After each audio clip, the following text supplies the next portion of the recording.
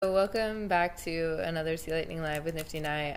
I've been totally off my schedule. I think I missed all of last week and then today, but I got sick yesterday, so part of the reason haven't really been online basically yesterday, and then some of today is because I haven't been feeling well, but feeling better. Yeah, anyways, so if you were around over the weekend, I did a Boltathon, with it's called Fast Strike. It was an orientation guide to Sea Lightning and Bitcoin D. But it was only 50 minutes. I didn't have time to cover everything that I wanted to cover. So what I want to do today / right now is go ahead and finish off like all the stuff that I sort of prepared for the it's a bunch of stuff. All the stuff that I prepared but didn't get to for the Boltathon, with the hopes that you can watch both of them and have a decent idea of all the stuff. So last place that we left off with at the Boltathon is that we just finished sending a payment between two nodes. So I've got this L1 CLI and L2 CLI, which are basically two Lightning daemons that are running on my so I have two Lightning daemons and one Bitcoin D running on my machine. All of them are in reg test, which is the regression test network for Bitcoin client. Okay, cool. But what I wanted to show you, so I've got two things. One's called L1, one's L2, and they're currently L1 CLI list peers. Yeah, so they're currently connected, and we've sent a payment. So L1s, so every Lightning node has something called the Lightning directory. In it, you typically have your config files, and then there's typically you have a config file, you have a L1 test config file, a PID file. We have a log file here, but you set where the log is in config, so that's not canonical. That's like wherever you want it to be. I'll talk about this PID in a bit. And then in .8, which is the version of Sea Lightning that's coming out next, we're looking to get a release out this week sometime. In .8, you'll have like a reg test. You could have a test net and a main net kind of directory that holds data for each of those networks, basically, inside the Lightning directory.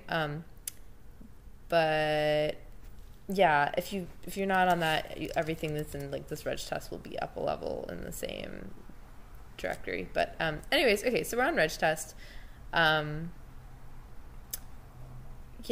and there's 4 files basically that you need, that your Lightning node needs to function.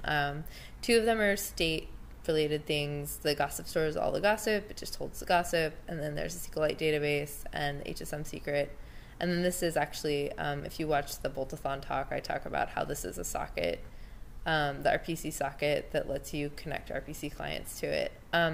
Okay, cool. But so what I want to show you really fast is how to look at this SQLite database. So if you have the SQLite thing installed, you can just open it up and look at it. So we're in reg test, and then there's the Lightning D SQLite thing. If you've ever used this before, it's pretty straightforward. You can like see tables and stuff. You can look at like the schema for the channels table is pretty cool. So that's like what everything is. We can see what all is in peers. Oh, select from. Oh, so this is, just typing in SQL. Kind of helps to see what the schema is for peers. So we have an ID, a node ID, which is this, and then the address. So I'm looking at the database for the first node, and we're connected to the second node, and the second node's address is indeed localhost at the port 9090, which is pretty cool. I think I can do, is it blob or maybe hex of node ID? From peers. Yeah, cool. So this is the this should be the node ID of the, what do you call it, of 2, and we can actually check. I mean, of course it's going to be that, but Yeah, so this peer ID that we had in the database on one matches the ID for the second node that it tells us, which is cool. Okay, so it's kind of interesting. If you ever need to look at anything, select splat from channels. So you can see all the kind of like just channel-y stuff in there. Yeah, what are the tables again? Cool. Transactions, database upgrades, forwarded payments. So these would be like where HTLCs, I think, get held. These are signatures for HTLCs. Actually, kind of curious where. Select slat from HTLC. It's a schema of HTLC sigs. Okay, this isn't really that interesting. Oh, it just has the signatures for channels. Okay, yeah, interesting. Cool. What was the schema for channels again? This is too much stuff to read through. Okay, cool. Anyway, so this is here. This is kind of cool. You can see stuff in it. That's nice. Great. Take care of that. Okay, so then the other thing in here is this HSM secret file. This is just like your secret key. So since this is on regtest, I can like show you what's in here. What is it, like cat? What happens if I cat?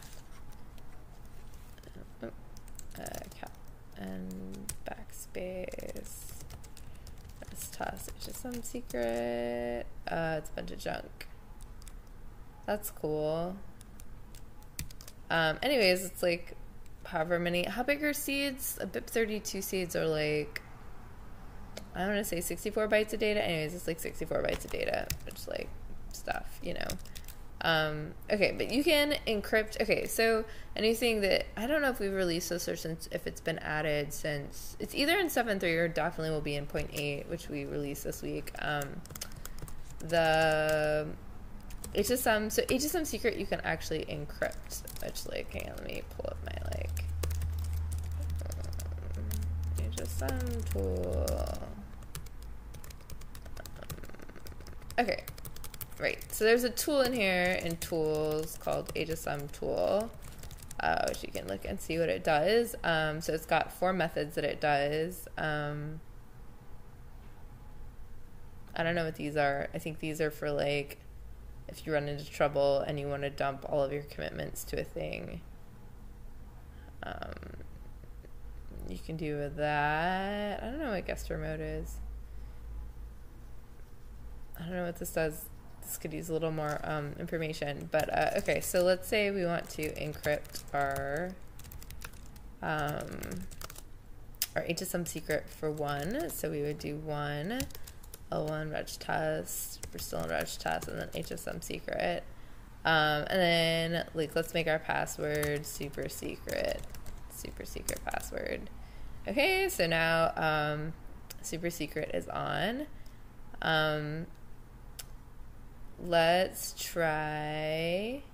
Okay, so now if we stop, so if we do L1 CL1 stop, do shutdown complete. Rusty wanted me to point out that when you call stop, shutdown complete doesn't return until the node is actually dead, which is different than how Bitcoin works. Bitcoin returns immediately, and so you have to like basically pull the process ID to figure out when it's ended. But Lightning CLI disappears completely.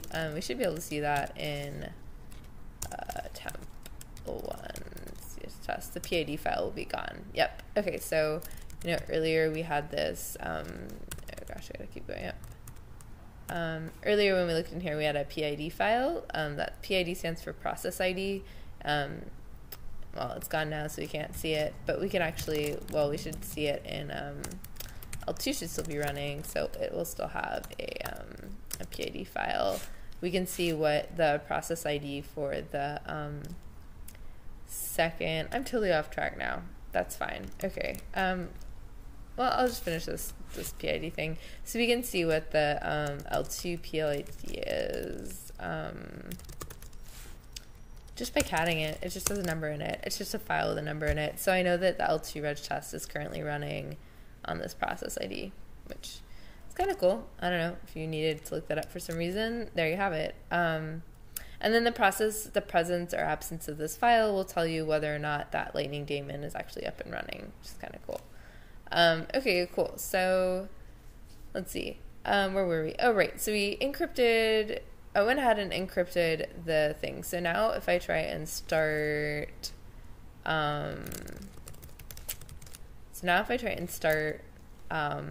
Lightning D using, I don't actually need it. Oh, if I need the equal sign here, let's find out.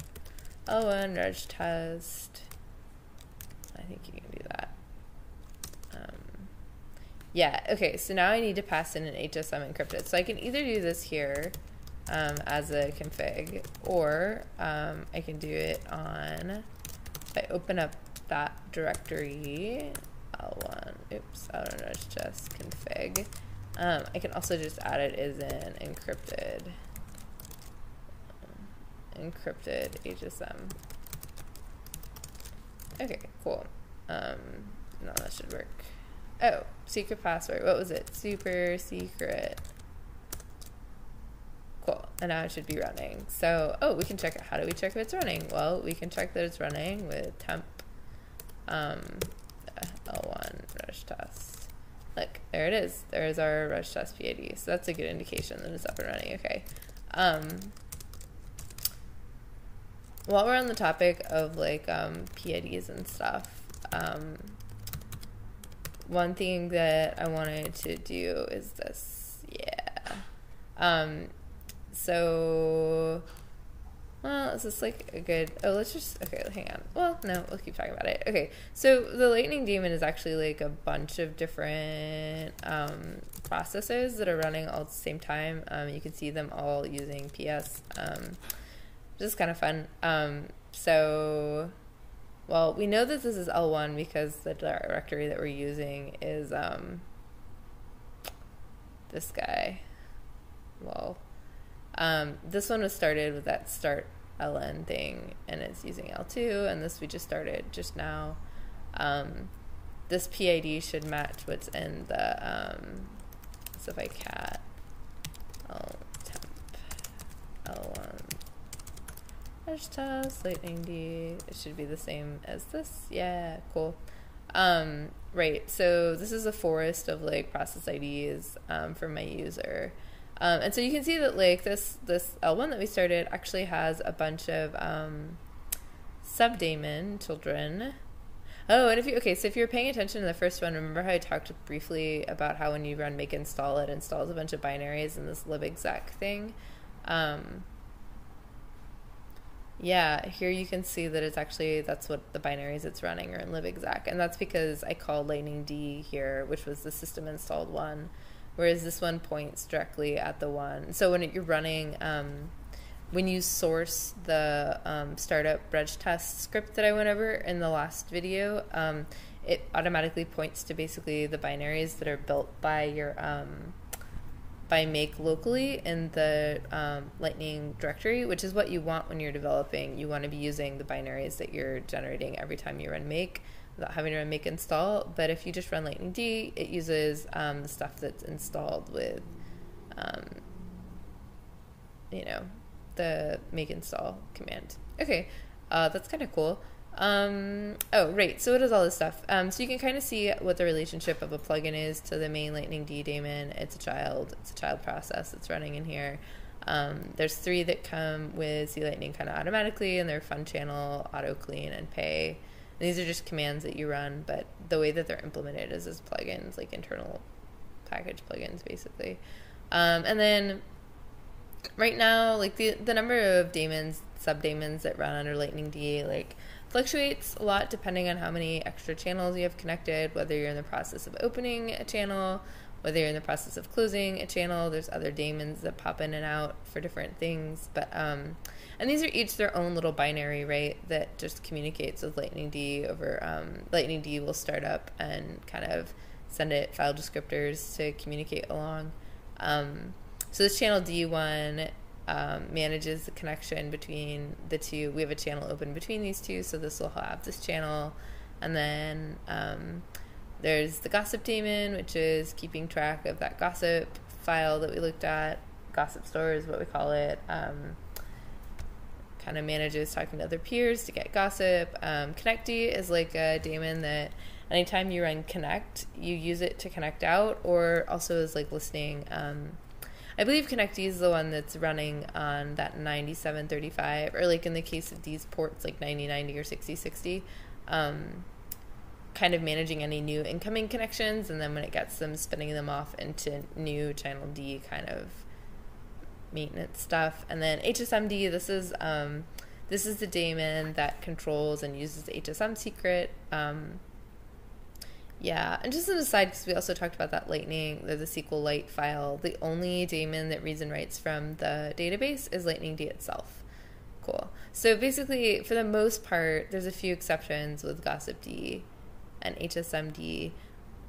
There's a few exceptions, but for the most part, each of these individually communicates mainly with Lightning D. So it's kind of like a microservices architecture if you want to get, I don't know, use like enterprise language to talk about how this is done.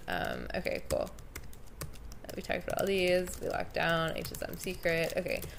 So while I was getting ready for this, I actually found a bug in, found a crash in HSM tool. Right. So I've encrypted my password, but for whatever reason, let's say I don't want to have to encrypt it anymore.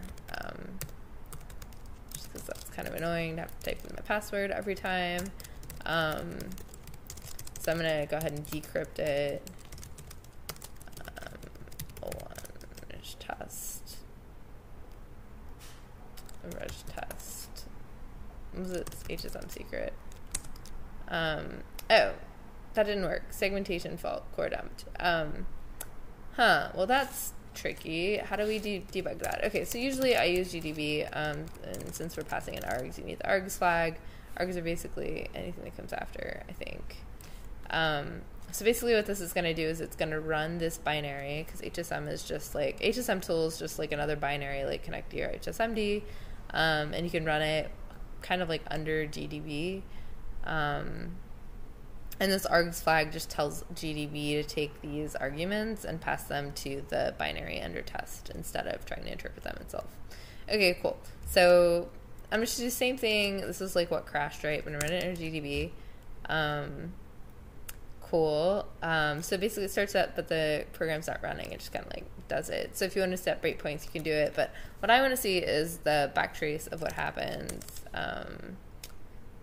So there might be other better ways to do this. This is just how I happen to like mostly do it. So usually I just run it and then it crashes and then I hit backtrace and it tells me exactly where the thing failed. So it's in tools, HSM tool at line 98. That's the wrong one. So I can just go in here and go to what tools, HSM tool.c line 98, because that's what they said. Actually 375. So like the problem here is that is that right? The problem here is that there's no, so this arg count needs to be less than 4 because arg VC, I believe, is this is like the 4th element of the array. So this needs to be, I think that's what's going on here.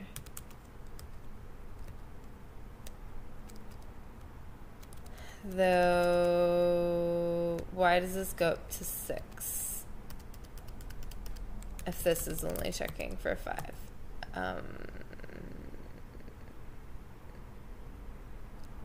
This should be 7, right?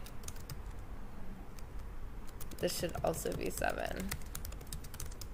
Because I'm saying that because this number is 6, so that should be 7. Okay, so we're gonna need to make it.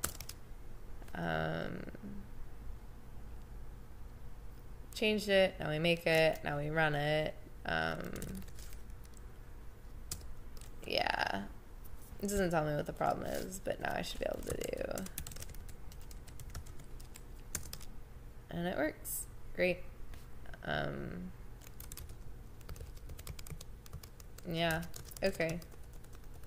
I don't know if that's a good thing, but okay, cool. So that's kind of how you can do GDP stuff on processes. And we learned how to decrypt and encrypt HSM tool. I don't know what these do. Whatever. There's lots of little things like that. Okay, so we debugged a crash. I don't really want to talk about logs too much. You can get logs out by calling get log. Like usually it's like full of stuff. I think by default Lightning D does not write logs to disk. It keeps them in memory, and the only way to get them out is using log, CLI, get log. I really like writing stuff to disk. So my logs are in. You can like look at. There's no like log rotation though, so it's just a log. There's no log rotation or anything, so you kind of have to keep track of making sure this, yeah. Control C. Kind of have to keep track of how big this file gets, or like set up some sort of log rotation on your own, because Lightning D does not do that for you, that I know of, last I know. I know that Rusty rewrote a lot of how logging stuff works for this version, but I'm not really sure what those changes were. Anyways, like, yeah, you can see stuff like peer out, peer in. And all this is because I've got debug log level turned on. I don't know. Okay, cool. Cool. Those are logs. Yeah. Oh, and you set those up in this config file. So I have log level debug, and then if I have log file set, it'll write it out. So the file, if you don't have this set, it won't. It'll just keep it in memory. Okay, cool. This whole organizing your Lightning D's thing, I don't really want to talk about. I don't really want to talk about the plugin directory and plugin command. I think you can, well, I could install one, but, okay, I guess I'll go through that. Cool, so I'm going to finish out, quickly just do a couple other RPC clients that you can do, and then talk about plugin directory just really quickly. This might take me like 10 minutes max, but okay, cool. So one thing that we went over in the Boltathon talk was how the RPC file works exactly, and that C Lightning ships with an RPC client called, it's written in C, and it's called Lightning CLI, and it's meant to be used on the command line. Other people have written in RPC clients. I just wanted to like kind of run through them. There's one in Python that ships with C Lightning. It's in contrib. It's called PyLightning client. We can see it here. This is it's called lightning.py. But this is the whole file that basically talks to, what was I going to show you? Basically it wraps calling the C Lightning stuff and kind of gives everything like a function name. So you can use a Python, I don't know where it is. Oh yeah, that's a second. Yeah, can we go here? That's cool. This is still lightning.py, I think.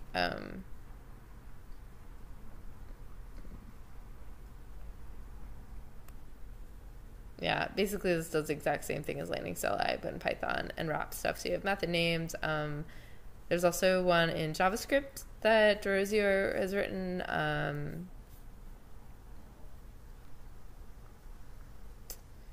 So if you wanted to write plugins for C Lightning in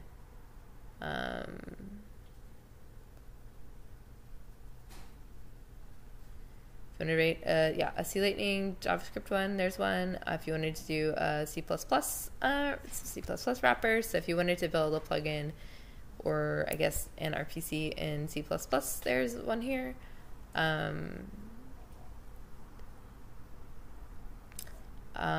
There's also a plugin library in C that Rusty wrote that ships as part of C Lightning. It's in the plugins directory called libplugin. You can check that out. The pay and fun channel plugins are also in here, and they use it if you want an example. So I did the fun channel one a while ago. It's kind of fun. What else? I wrote one in Go, so you can use a Golang driver in C. It's a little out of date. I need to update it for like 7.3.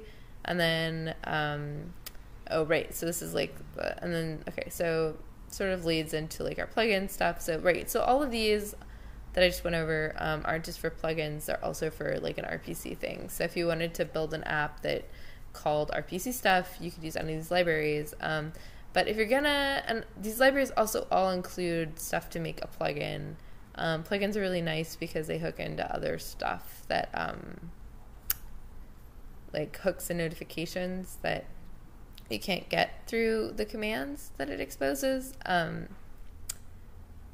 Cool. Okay, and so this is like a repository of plugins. So one thing that I thought would be kind of fun is just really quickly to, so we did this, really quickly kind of install a plugin just for giggles. There's a plugin that will let you install plugins from the command line. It's called Reckless. I don't know if it's in here. I don't see it in here. Yeah. It's an experimental plugin manager that will let us install other plugins. So all I have to do is take the binary of this and put it in the right place.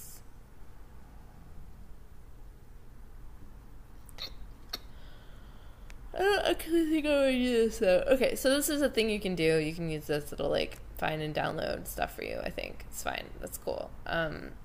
What I want to do is I want summary. I'm gonna install this. This is fun. So all I need is I need to get the requirements, which I've already installed them. So like I know it's fine. But let's see. Let's go to the raw version. So if I go to, so there's a plugin directory in, like C Lightning root file, whatever. So we're back at like the C Lightning thing.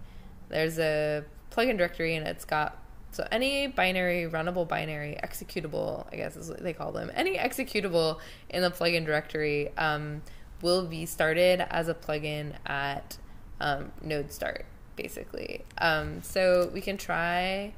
So if I like, hang on, if I wget, oops, nope.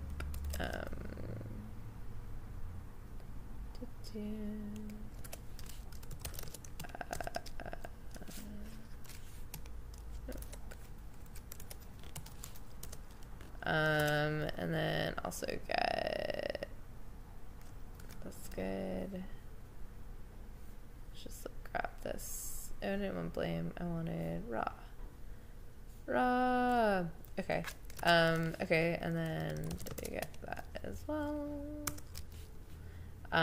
Okay, so I need to install the dependencies. Install our requirements. So, yep, 3. Install our requirements. Hopefully I didn't like totally fuck something up. It's fine.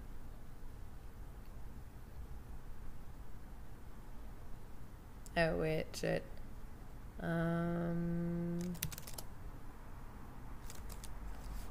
Oh yeah, it already existed. I did this wrong folder. That's fine. Okay, but so the one I just downloaded with wget is actually called that.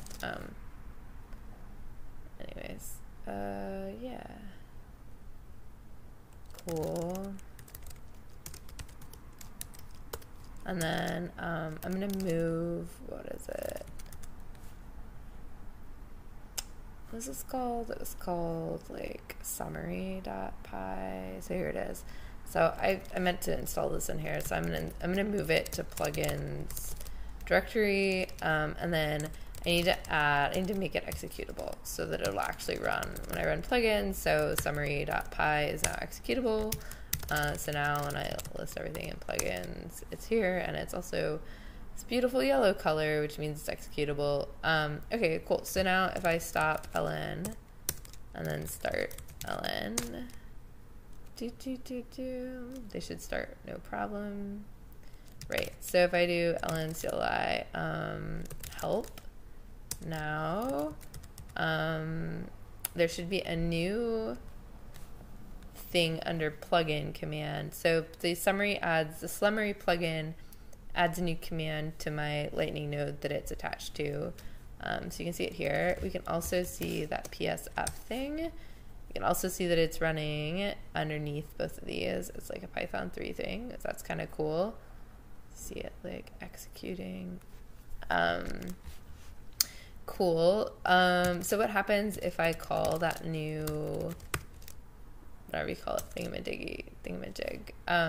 Cool. So it just gives me a summary of my node. It tells me what network I'm on. Warns me I have no public address. Tells me what's available out, what's available in. Private offline channels. These pop up here. Yeah. You can see that I've got a lot out and there's in. And so since it was in the plugin directory and we restarted, both Lightning 1 and L2 will have it. So you can kind of see that this channel balance is like totally reversed, which is cool. Okie dokie. What else? Oh, so the other last thing is that like plugins can have like options. So I think I can do, and those are like specified by the plugin. So like this one this is so short. I mean, look how tiny this is. Okay, maybe that's not the tiniest thing, but there's two options on it. One's summary currency and the other summary currency. I think you have to set these up when you run it. I don't think I can set them here. But let's say the currency I want to be is euro. Yeah. So I'd have to go to, over here. So let's say I want like, C1's thing to be, and these you can just add to here. I want it to be euro, and then for giggles, I want to change the prefix from USD to be, the euro prefix, so euro symbol. So I'm not cool enough to know how to, can I just highlight this? Yeah. Okay. Okay, so now if I, is there a way to start on again? If I stop and then I think that'll start it up. Yeah. So yeah, so now it shows it in euros and L2 will still be in dollars, which is fun. Right, and so then you can kind of see that those got set up with list configs, which shows you that summary has two options and they've been set to this, which we just set. It's cool. I wonder what L2 does. I'm curious. L2. Oh, yeah, it shows you what the defaults are. Cool. Cool. Okay, so that's kind of like, that's not anything about like how plugins actually work. That's sort of like the, here's what a plugin is and how you install one. Definitely check them out though. There's some cool stuff. One other thing you should know about plugins is there's like a plugin command that will list them. So it lists all the stuff that's currently running, and then there's also this plugin command has like sub-plugins, like stop, summary. Does that work? I think you have to do, this is like horrible. Okay. Maybe stop summary.py, does that work? Oh, summary.py is not dynamic, so you can't change it. There's like a dynamic flag thing anyways. There's a stop fun channel. I don't think this one also can be stopped. Anyway, so there's like dynamic plugins that we started and stop it and like added dynamically at run while Lightning D node is running, but the plugin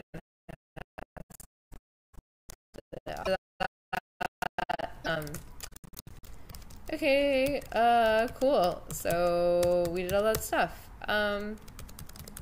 Since I still feel like talking a little bit, no, I'm going to save this stuff for later. So a couple things we didn't cover is like running C Lightning nodes over Tor or writing plugins, but I'm pretty sure that Rusty did an even better job of covering, wow, what the hell, Great.